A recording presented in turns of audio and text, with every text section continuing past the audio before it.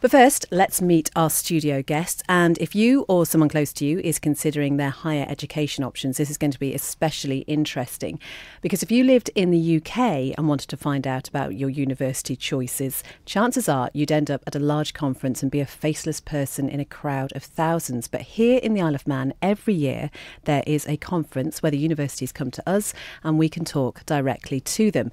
Now, this higher education conference is held at Ballakermeen High School. The man tasked with organising it is Richard Karran. Hello, Richard. How are you doing? I'm good. How are you? I'm all right, thank you. Now, this is the 32nd year of the conference, but the first year you're organising it. How's that going so far? Yeah, it's pretty daunting. It's a big deal. There's lots of people coming over from England, and there's an enormous amount of students in the Isle of Man who are very keen to know all about higher education. So there's a bit of pressure to make sure that we do it right, but it seems to be ready to go. We're in the right place, so I'm pretty excited. And you're a former Ballakermeen student yourself? I am a former Ballakermeen student, yeah, and I attended the conference in 1998, it was good. I remember going to the conference as well. Christy, did you go to the... Yes, I did. Yeah. I went to the conference too, yeah. I think that's... I may have made my choice while I was there, yeah. Yeah, I think I did. Some of it might be based on how many freebies you get, because it's always a good opportunity to pick up a new pen. You can certainly I reckon you could probably get an annual supply of pens. So you never need to run out of a pen after a higher education conference.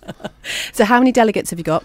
We've got 64 delegates coming from throughout the British Isles. So, as far north as Dundee and as far south as Southampton.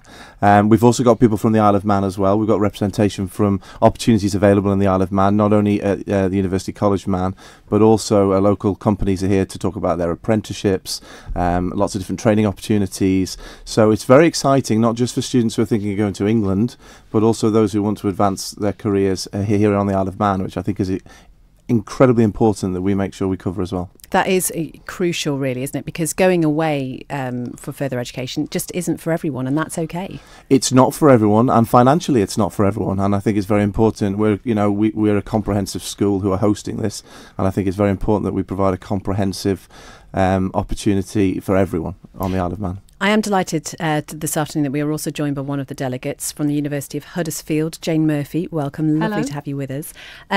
You've been coming to this conference for a few years. What's your view on it? I've been coming for quite a long time. We don't need any persuasion. This is our favourite gig of the year. The hospitality is legendary. The organisation is brilliant. So we all really enjoy it. What do you see your main role as being then when you're over here?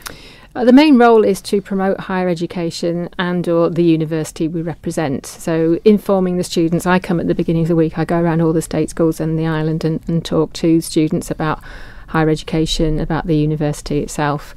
And because it can be quite rushed, we don't want students to not have the information at the right time, so they need to really get their act together to think about where they want to go and what they want to do.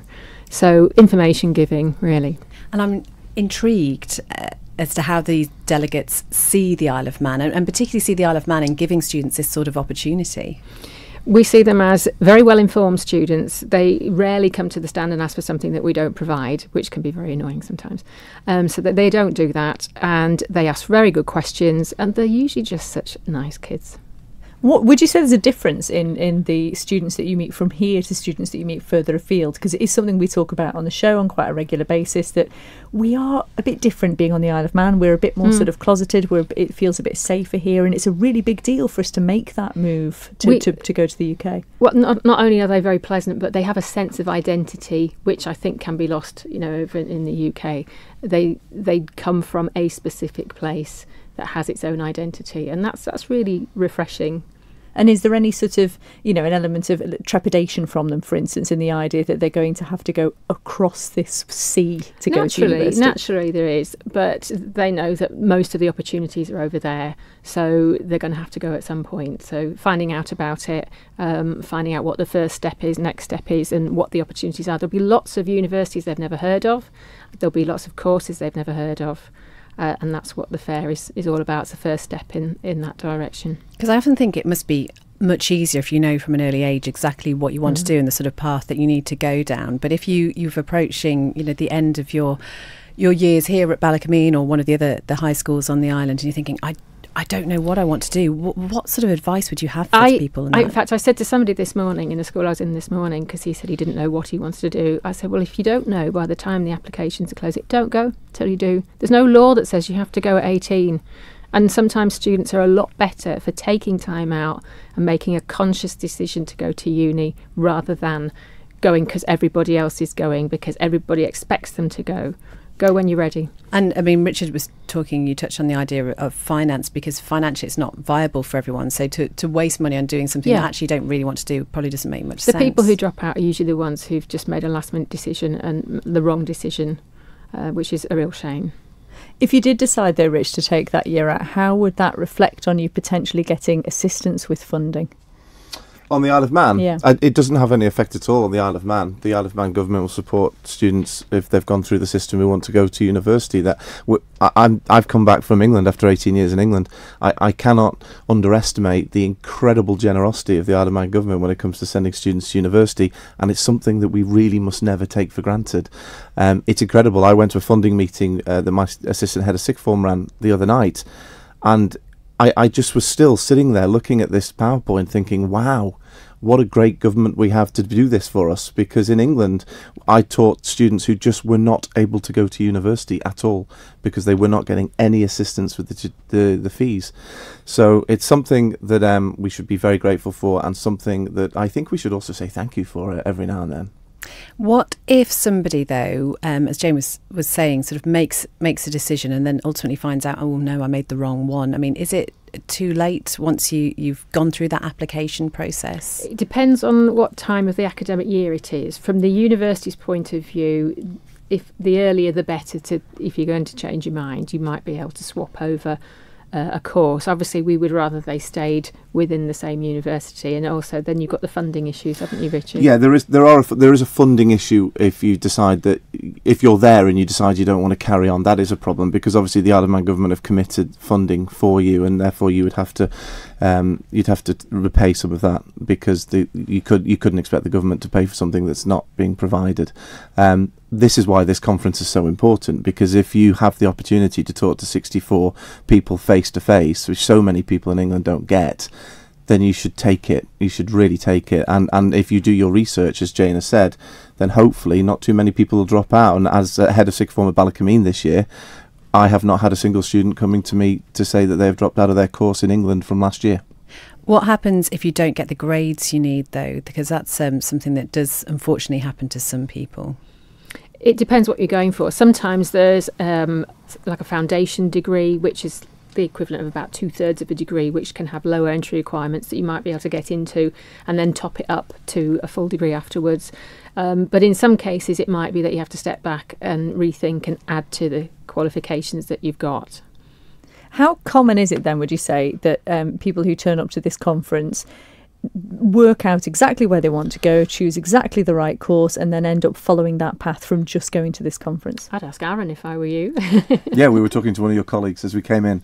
I'm a York University person, obviously Jane's from Huddersfield, so the first two people we met at Manx Radio were people from York and Huddersfield University. It was very strange. And one of the people said, well, the colleague you have from Huddersfield University said that he chose his university and his course after a conversation with Jane in 2011, and his life has changed ever since that moment. So things will change tomorrow. This is why it's so exciting, this event. Tomorrow night and on Friday, people's lives will take a different path because of this opportunity they've got, and it is very, very exciting. And Jane, obviously one of the reasons you are over here is to sell University of Huddersfield. Yep. How did you do that then? Well, Manx students tend to like the University of Huddersfield because it's not too big and overfacing.